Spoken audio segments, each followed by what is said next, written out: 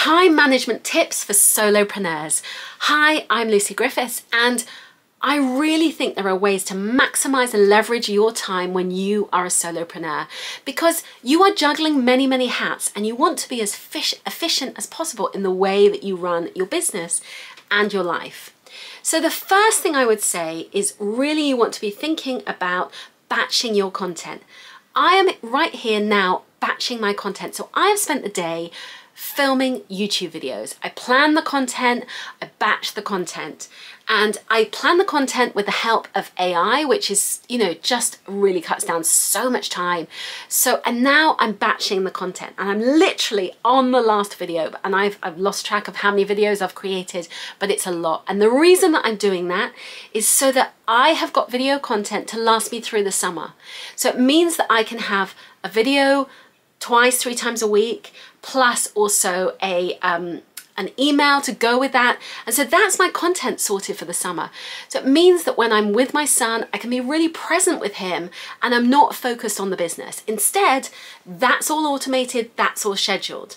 And so it's just a case of, oh, the video went live today, I might share it to social media, but basically I've done the work beforehand. So I'm gonna put the effort in now, so it means that I take the summer off. So that's the first thing, really helping is batching. The second thing that I think really works well is to plan out your goals and your vision for the year. And so in that case, it means like really knowing where the business is going and what the core objectives are over the first 90 days. So if you break the year into 90 days, you've got 90-day chunks. Within that 90 days, what is the key thing you want to do? Is it that you want to have a launch? Is it that you're, creating a new product? Maybe it's both. So you want to be generating revenue and generating leads. How are you going to do both things? So ask yourself, if it's generating revenue, what am I selling? So am I going to be selling something every single month, or am I going to be selling something once in that quarter? And I'm going to put all my energy into that one big live launch. I like to do a mix of both. So I'll be selling once a month with something that is a kind of no-brainer launch, and I do that through email. And then I'll also be doing something where I have a kind of live launch and I'm inviting people to sign up to a training, they get on the wait list, and then from that I will then be selling them a product. So that way, things, I can manage both of my energies. I've got the easier just, selling something by email quietly, and then I'll have a live launch once or twice a year. No more than that, because I can't quite, for me, managing everything as a single parent with an autistic son, I have to really balance my family life and my energy really carefully. So once I've gone from I've got the big plan for the year, I've got the goals for each quarter, then from within that, I'm breaking this down to what have I got to achieve this week? And so, within my 30 days, what am I doing? What's that core objective? So it might be that I'm doing like a quiet launch, as I call it. And if you want my easy launch plan, I'll share that below, the link, because that means it's a kind of soft, easy launch where it's not the same challenge and stress and everything else. It's just easy. And so it means that because it's easy, it's more simplistic, but your brain is not going to say, oh, this is too complicated, I can't do this right now. So it means you can do it and stick to it once a month. So you've got a revenue goal, and then you can just focus on content creation, which of course is the batching. So you can batch your content, whether it's for email, whether it's for YouTube or TikTok, wherever you are, you're batching that content. So you're delivering both the audience and also the revenue, because you want to be doing, the more eyeballs you have, the more revenue you can create.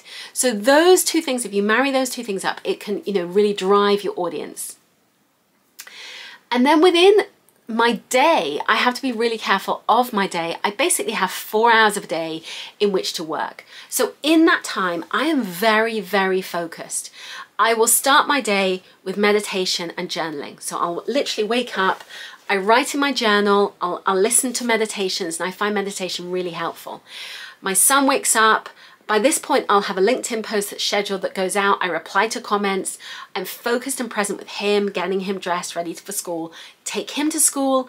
Then I go for a run, because otherwise it doesn't happen. So I'm a great believer in making sure that I stack my habits. So school run, and I stack a habit, which is going for a run. So I go for a run, and within that, I'm stacking another habit, which is then my other habit is going to do a meditation. So I'll do a meditation out on the run, in a field, in a lovely quiet space.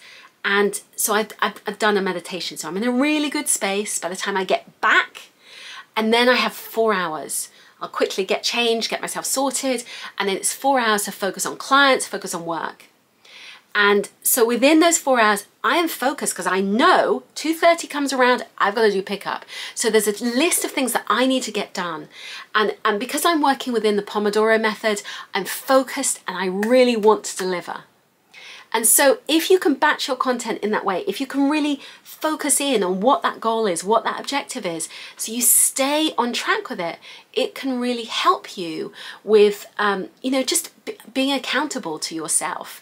And rather than just feeling like, oh, what am I doing? And I'm not focused. This way makes me focus. And because I've only got 4 hours, I really have to get it done. There's no, oh, I'll just Google that and faffing around. The time is up, and the reason why my battery is running out, I'm going to love you and leave you.